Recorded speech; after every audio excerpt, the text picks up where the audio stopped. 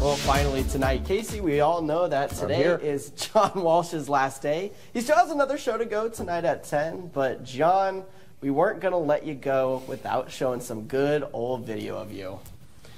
Statistics say that the average American will relocate every 7 to 8 years. Then there's the adrenaline of high country adventure.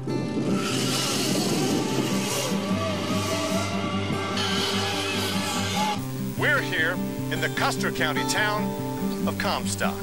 It's an awesome display of military might and a gentle reminder that you better be on your best behavior. Okay, well, John is lurking in the background after checking the weather computer. Let me sneak in here, okay? I have no idea what you just said. Okay, well then let's just drop the whole thing, okay? Okay, thanks, John. And here's an interesting scenario. You can also see the satellite map just off to the corner, along with the radar. That's a new twist. Going back to him live in GI. John? Well, we're all awaiting the big guy. Move out of the way here is a foot above normal for this time of year. You're going to wonder how I'm going to get that clicker, aren't you? Good hands. Agility was not part of the job requirement here. Especially in February. We've got west to northwest winds. Nice catch. Anywhere between 5 to 15 miles per hour.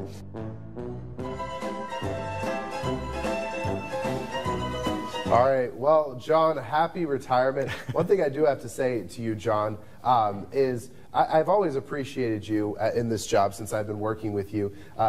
Incredibly encouraging and professional all the time. You saw him in the video there, poise, even dropping the clicker. Yeah, and he there was such picked poise. it right back up. Picked it right but always encouraging. I want to highlight that especially.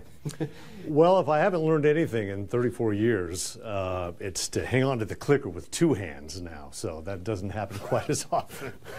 That was great. You know, and I missed the Where in the Worlds that we used to do.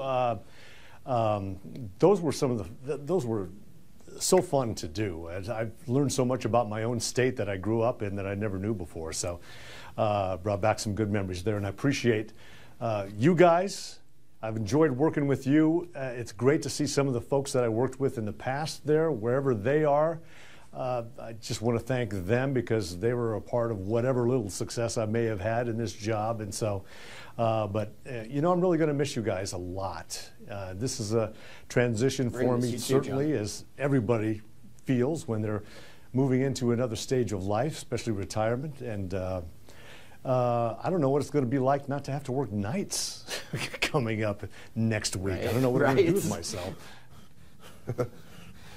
Well, John, there's one thing that you do have to promise Casey and I. That zip line video, you have to recreate that one more time. I mean, what's retirement for? Yeah, that's exactly what retirement's for. So you got to recreate that, and then we got to air that one more time. I would do that any day. In fact, you come with. You know where that was? That was Halsey State Park. Okay, we will. Out in the western portions of Nebraska. They've got a zip line through the forest there, which I love that part of the world. That was a lot of fun. So.